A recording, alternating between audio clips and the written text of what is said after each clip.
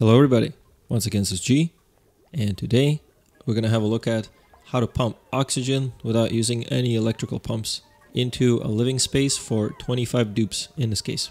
What we've got here is an electrolyzer based on a Hydra design, and you can check this out in the description below. And also, this part over here, I'll post a link below about how to measure high pressure gases and check if there's an overpressure. We've got a hydrogen generator here. This is just mocked up using the hydrogen from these electrolyzers. Oh yeah, check out this stuff over here. This is what happens when you don't have any washrooms and you just put all the mesh tiles here. That's always fun. Anyways, the focus of today is to have a look at this. And this is a mechanism to get oxygen from here. And you can see it's at extreme pressure at about 500 kilos into this normal living area where you have it at about 3 kilos per tile, or less. I might have overpressurized it a little bit here, but overall it should be fine. And this contraption over here doesn't use any power. It's based on bypass pump, but in this case we have several of them, and this is to make sure that when we release oxygen into the environment here, we're not popping any air drums.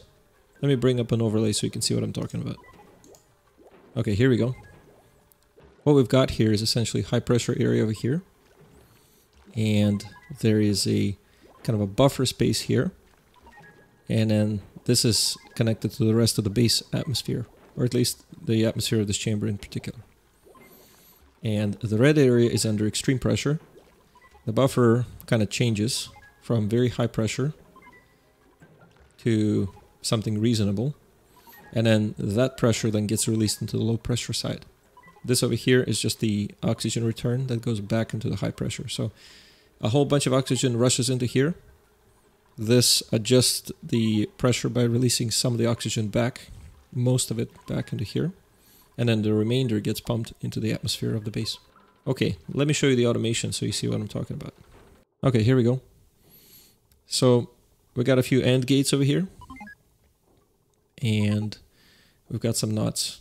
Basically, starting from the beginning, so from this guy, it gets activated if both this sensor, which checks if it's above 20 kilos in a high pressure chamber, and below 15 kilos in a buffer, it's going to bring more oxygen into the buffer.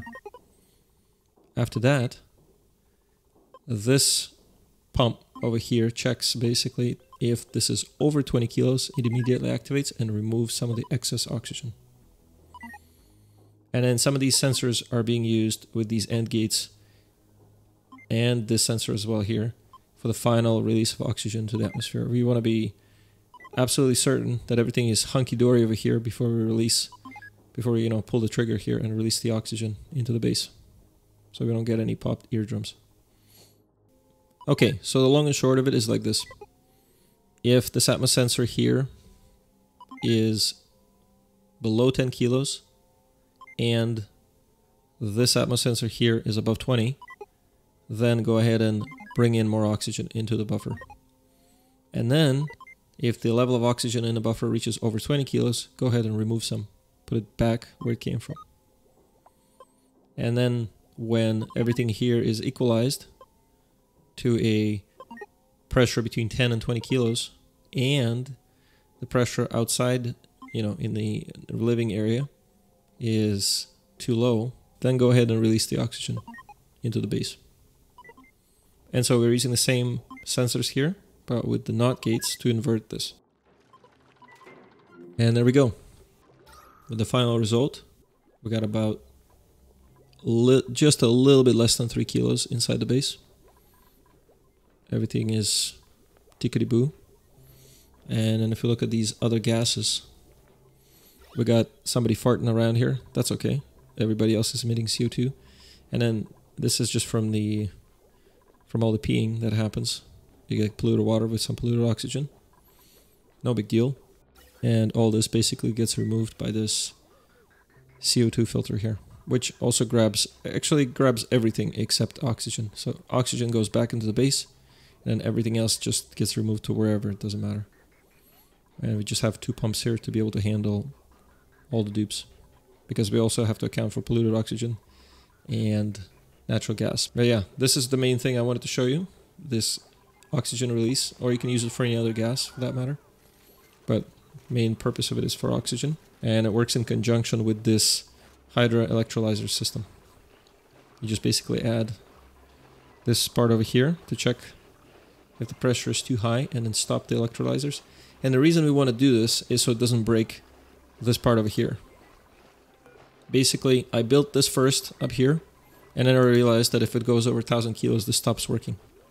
And so I needed to figure out a way to stop this whole thing from going over 1,000 kilos. Oh yeah, I almost forgot. I want to show you the plumbing.